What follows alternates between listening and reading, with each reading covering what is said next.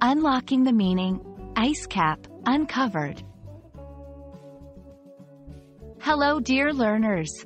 Today, we are diving into the icy world of language to understand the phrase, ice cap. Stick around to unravel the depths of this interesting English term. Before we get into the full meaning of ice cap, let's dissect the two words individually. Ice.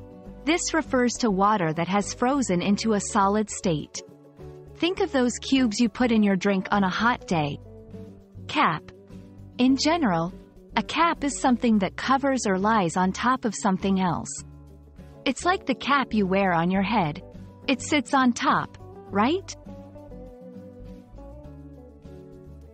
An ice cap is a large area of ice that covers a piece of land for a long period of time. Imagine a big hat of ice sitting on top of a piece of land. This term is usually associated with the polar regions of our planet.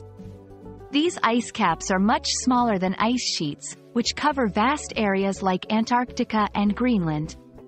The key idea is that it's a thick, dome-shaped mass of glacier ice that spreads out in all directions. To fully grasp the context, here are a few sentences using ice cap. 1. The polar ice caps are melting due to global warming.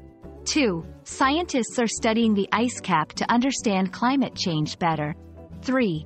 If you visit the Arctic region, you might see the vast expanse of the ice cap. You might wonder, why should I know about ice caps? The answer is, understanding the term ice cap not only enriches your English vocabulary but also gives you insight into global environmental issues.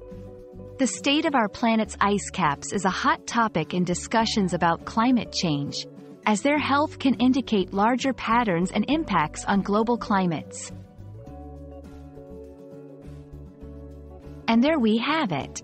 Now, whenever you hear the term ice cap, you won't just think of a cold hat but will truly understand its significance in both language and our world.